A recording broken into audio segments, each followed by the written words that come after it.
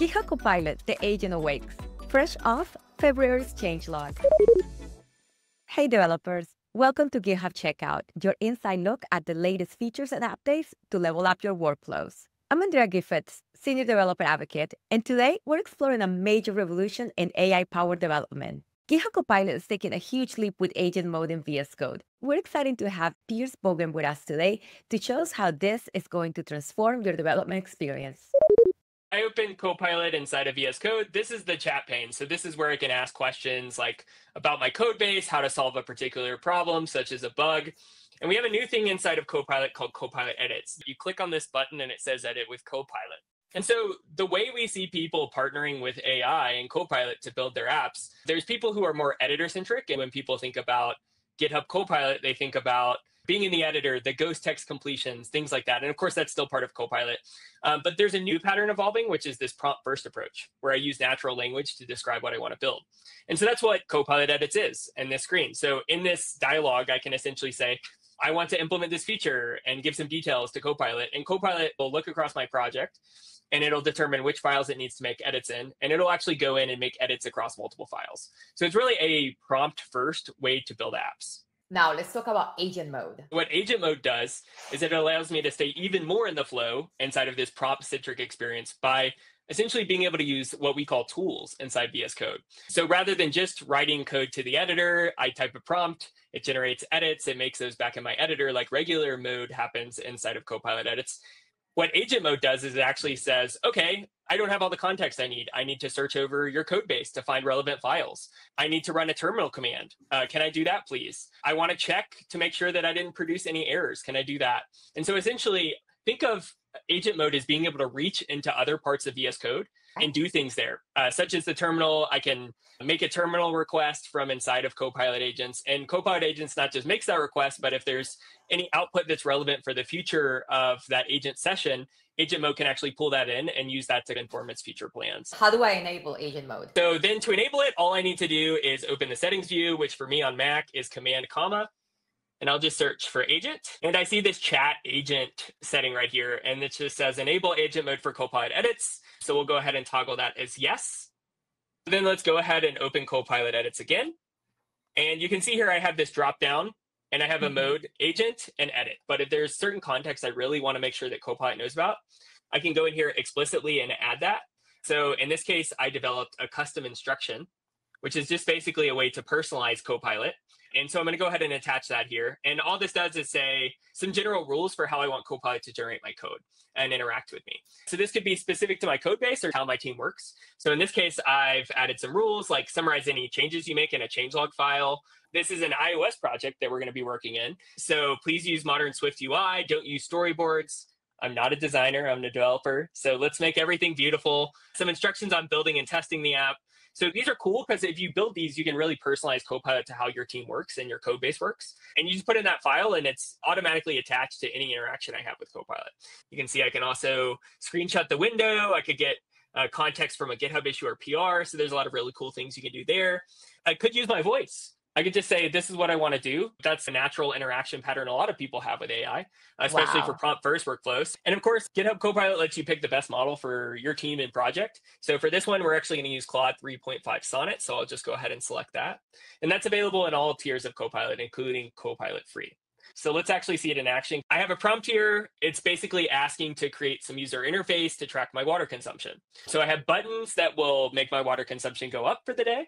And say I accidentally clicked that button too much, buttons that will make it go down. And then just show that, and then let's build and run that app. So I'm just going to go ahead and hit enter, and let's let agent mode cook. And then you can see here, it's already gone ahead and searched my code base. So it said, okay, where is the UI I actually need to add? I didn't tell it, right? So I found this content view. Okay, now it's saying, okay, I'm actually going to make some edits to actually implement the UI you asked for. So you can see here, I have my edits UI, so I'm going to go ahead and accept those suggestions. We did check this file for errors. I mentioned that earlier. So we're not just producing the edit. We're saying, are there actually any errors in the code that was produced? And then it says, okay, this looks good. So you can see how it's iterating. It's not just building a plan and executing on it. It's actually using the result of these tool calls to actually figure out what it needs to do. Let's build and run the app. So here's a terminal command. And I'm just going to hit continue. And so this is going to build my iOS application in VS Code. So I get a build succeeded in terminal. So in maybe a normal interaction, this would be the end of our agent mode session. But the cool thing about agent mode is that it's actually going to look at that and say, okay, the build succeeded. And now we're ready to actually run this in the iOS simulator, right? So we're going to hit continue here. And this is going to go and execute another command inside of terminal. You can see it went ahead and executed it there. And let's give our iOS simulator a second to pop open. So I'm not even just like producing edits and searching over my codebase to determine where those edits should be, but I'm also coming in here and actually running and debugging the app all from agent mode. I haven't touched the editor at all here. Look at that. So look at It this. is beautiful. You are a designer. So I'm telling you, you would think it would just generate beautiful code by default. No, you have to tell it what you want, people. And in this case, it's beautiful code. Here we have the water tracker. I'll go ahead and add, and you can see that goes up. I'll hit remove, and that goes down. Amazing. So agent mode went and did this. It summarizes the changes it made for me. And then this is one of my instructions, which I think is pretty cool, because if you're in this prompt-centric flow, it can sometimes get a little overwhelming to understand exactly what's going on. So if I come over here, I can see actually, it's adding to this changelog.md file that I asked it to write to with any changes it's making. If I ever forget what was the last thing we did, just come back to this log, right? So here I can see it added water consumption UI with increment and decrement buttons. It implemented a water counter announces. And so now I have this changelog of the things that happened. We added the UI, we built and ran this application, all from one prompt, by the way, in agent mode. Like I said, just let agent mode cook. If I'm a good developer, maybe I write some tests. I don't personally enjoy writing tests. I know I should, but I don't enjoy it. So let's just prompt Copilot Edits agent mode and say, hey, please add some UI tests that check to make sure that counter is working appropriately. And then same thing as before, I actually want to run these and see these in action. So we're going to go ahead and prompt that. And again, let's let agent mode cook. So technically, you could have instructions for how you like your testing done as part of those custom instructions. Definitely. Like you could say, I want you to really focus on these sorts of things in your test. I want you to focus on, don't focus on these things in your test. I think I actually have that instruction. I don't care about performance right now. Please don't add performance tests. So like you can definitely go in and be specific with what you want. And of course I could put all this in the prompt, but doing that every single time is annoying, right? It gets old. And so that's the really cool thing about custom instructions. All right, so let's see what's happening here. All right, so we got some water consumption tests. You can see we're checking to see different values. We're clicking buttons. So here we're clicking the increment button, clicking it again, checking to make sure the label has the correct values. Same thing here for decrementing. This all looks good to me, so I'm gonna accept these changes. We went and found the UI test file, even though I didn't actually reference that in my project, which was in a different directory, right? That was over here. And my content view that we were editing was over here earlier. So that's pretty cool. We made the edits to my tests. We checked for errors. We're running some test cases just to make sure that everything is functioning appropriately. You can see here we're just spawning a ton of iOS processes, which is pretty cool to run my tests. So if you're watching the terminal kind of at the bottom left here, you can see it's installing the application. It's running the UI tests. So let's pop open clone 1 and clone 2 and see what's happening. You can see we're starting to increment and decrement the buttons on the far left, and it's running these tests all from agent mode, which is super cool. And it looks like all my tests succeeded. So I'm an amazing developer thanks to agent mode. I wrote tests and they actually worked, and my app works as expected. And yeah, thank you, agent mode.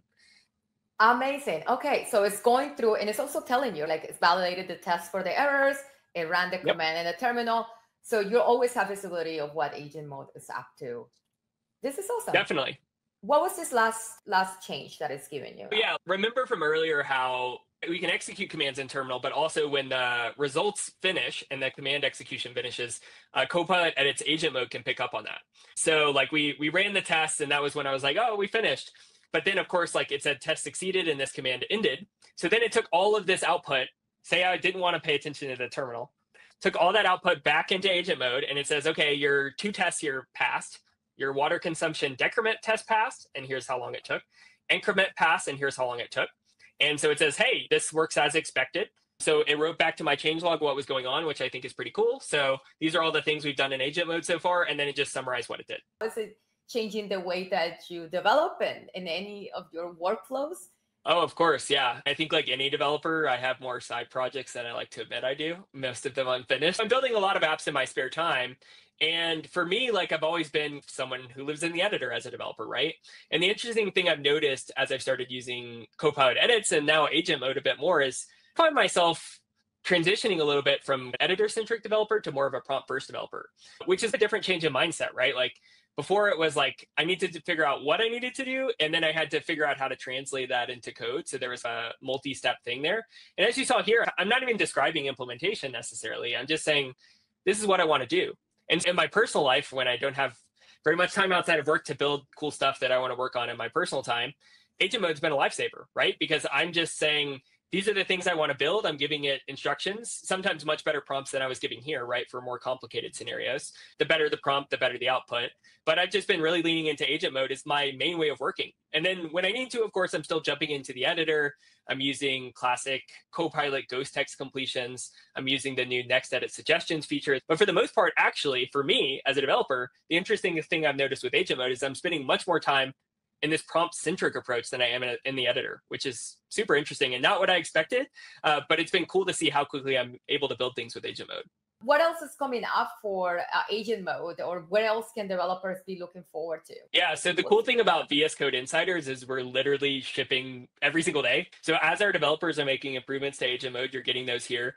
I think in general, you saw some of the tool examples we have, like codebase search and terminal execution.